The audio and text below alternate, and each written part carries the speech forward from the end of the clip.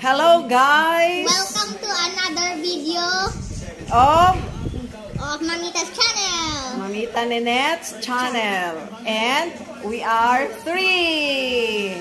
Yeah. We have Gio and Lullaby. Lullaby. Gio is here because it's the birthday of Lolo. Elmer. And Mama Helen. Oh, tingnan nyo, nakabihis. Kaya I will take this chance to interview my mom about her experiences during the World War time. So, where are we going to start, Mother? Sige kita, Manila. Manila, hasta makaabot sa Aklan. Doon yung anay. First episode, you're going to tell us what transpired when the Japanese came to the Philippines. That was, what year was that? 1941. 1941. December 1941. December, what the exact date? December 1? Oh, no. December 8?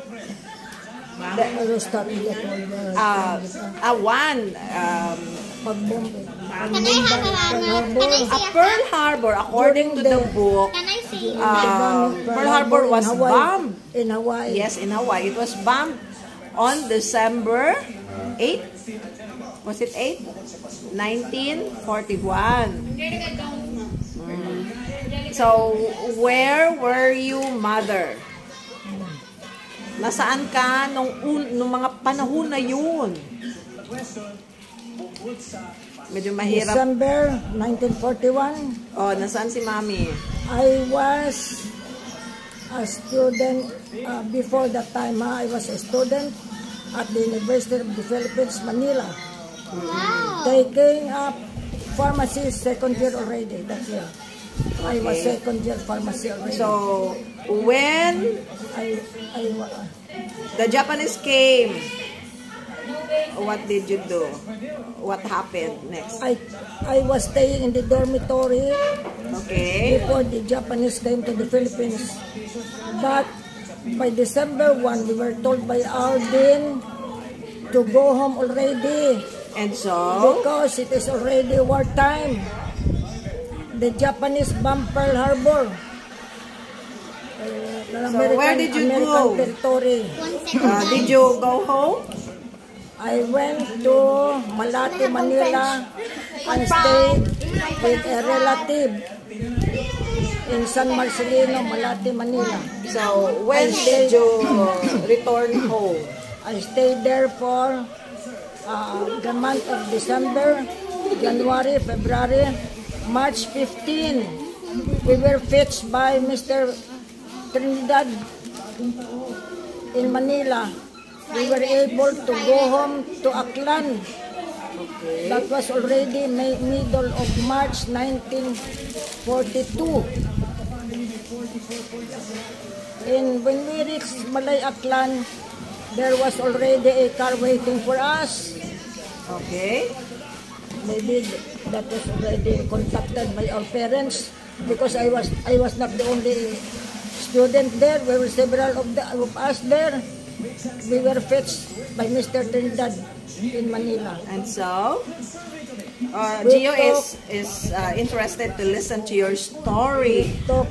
Lola is talking about World War II. Please continue, Mother. We were fetched by Mr. Trinidad in Manila. So I was not the only one. We were together with other students from Calibo. Okay. We took a bus from Manila up to Bawan, Batangas. And in Bawan, Batangas, there was already a boat, a big boat, huh? Big boat? Yes, with only sail. A boat? With not sail. A ship? No. A sailboat, imagine. Sailboat with only... You just... Only a sail, huh? Sailboat, okay. It was a big boat. How did you feel, Mother? It was just a sailboat, imagine.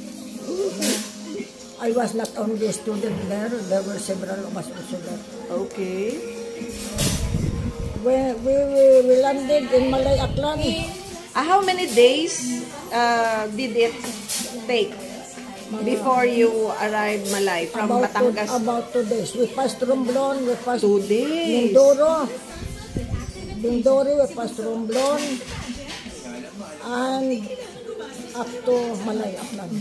I've heard, Mother, from the story of the old folks and from your story before that there were students, no, from Calibo, Yes. who took the ship, the Yes, MV Corregidor, yes. which sunk.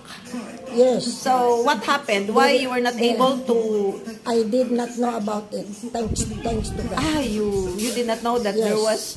there was a ship not commissioned by the Calibonohons. I did not know.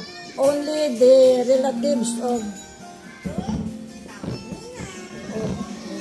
Reyes,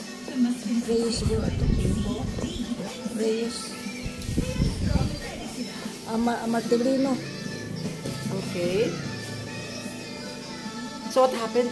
What happened to that MV Corregidor, Mother? It was true.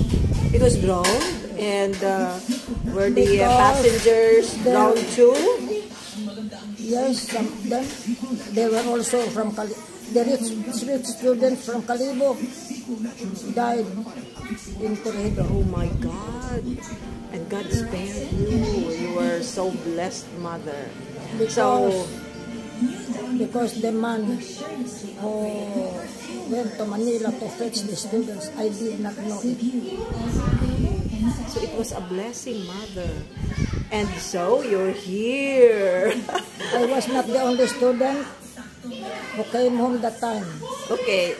Do you know some from Calibo? Diskoro malapit. He is the only one who I could remember the name. Diskoro malapit. Okay, so we will end your story there. No, we will continue next time. So that's your experiences from Manila to Calibo when UP was closed. Your advice to go home.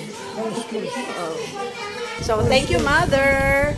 So until next episode, I know you have so many experiences to share. Thank you so much. Love you, Mommy.